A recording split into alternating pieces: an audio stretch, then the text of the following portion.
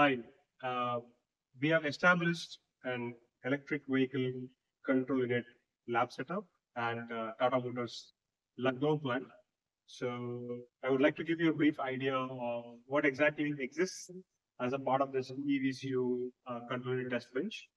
So this complete unit is basically a system of components which exists in any electric vehicle. If you see typically as an overall electric vehicle, we have the battery. So we do have the battery here. Then we have the charger here. And then we also have the contactors. That is your pre-charge contactor and a main contactor also here. We have the motor controller that is driving the motor. And we have the motor which is here. And we have custom developed our VCU that we call it as a vehicle control unit. We have it is based on an NXP S32K platform. So completely it has been built on a model-based design approach. So then we have a PDU that uh, distributes the overall 12 volt to various different systems that are present here. Also, it controls the contactors which are here. So we have two type of contactor. One would be for the charge side, other is for the discharge side. So we have the charge control and then the discharge control mechanism in place. Also, we have integrated a type 2 charging system that is being present here. And this is a charger that goes in for our the type 2 charging port. And the whole system is being possible to visualize via our control panel, which is here. The control panel consists of our HMI that we have developed in-house. So where we have a lot of information available for the learner to understand different parameters. And then on top of it, we have developed certain information module that is available here, maybe the LV voltage, motor controller voltage, HP battery voltage, and a motor phase voltages, to kind of create some scenarios where we can bring up some fault conditions. So we have developed certain the bars where we are able to increase this. Accordingly, we can see the increase in certain temperatures, like we have a motor controller temperature, motor temperature, then the battery temperatures, and also we have an option to vary the SOC. So there are certain test cases that can be easily conducted by performing these variations. So we also have the option to induce some faults as a door switch. So we have an option to induce the high voltage, the fault switch. Then we have the main key switch. Then we also have the drive control options where we have parking to drive, and then we have eco mode, sport mode, and city mode converters. We also have an option for the reverse here, and then the brake. So we have a throttle which is here, so which is can induce the input to the motor controller, and then it can be driving the motor as well. So as a part of the overall setup, the whole system is driven by the VECU that we have solely developed. As a part of the VECU, so the whole system is connected via the CAN communication lines. So we have the BMS CAN that is coming from the BMS and going here and going to the VECU. We have the charger CAN that is coming from the charger, and then it is going to the VECU. And then we also have the motor controller CAN that is coming from the motor controller to the VECU.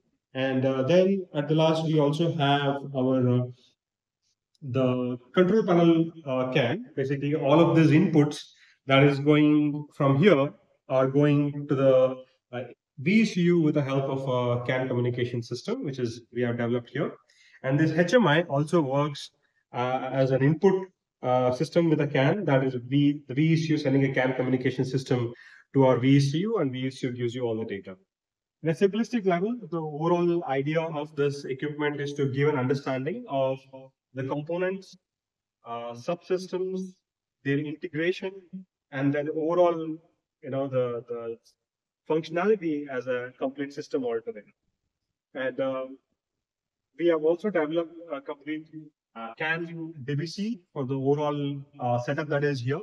That means you get all the data from complete different systems. We have the data coming from, I would say, the BMS, and we have data coming from the motor. We have data coming from motor controller. All of this information is coming directly from the CAN, and with the help of our DBC files. So we are able to show you what is happening inside the overall system.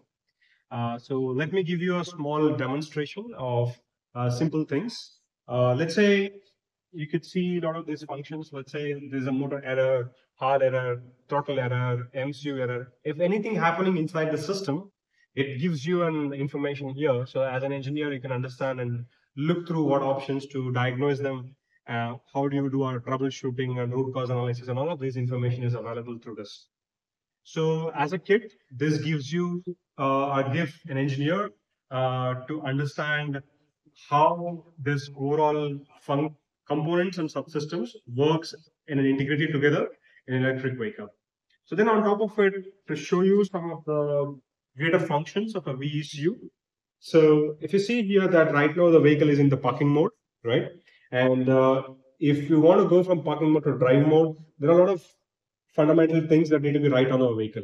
Maybe if you have connected the charger, for an example, so we have a charger and I plug the charger, right? And if you have connected the charger to the overall system, then I should not allow my vehicle to get moved from my parking mode to a drive mode. You would have seen automatically when I connected my charger. So the system doesn't allow me to go from any of my modes, that is my, the drive mode to the parking mode or any other modes as well. So in the same way, we have developed a lot of other functions. There are more about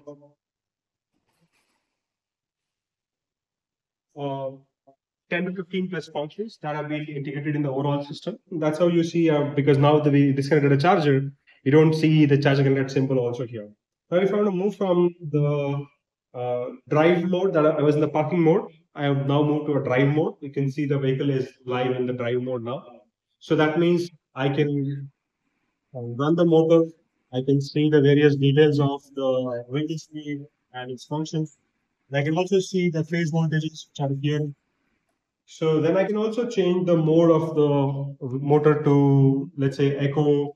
I can change it to city. I can change it to different modes. Okay. And in a case, if I have to say that, I can change my SOC here.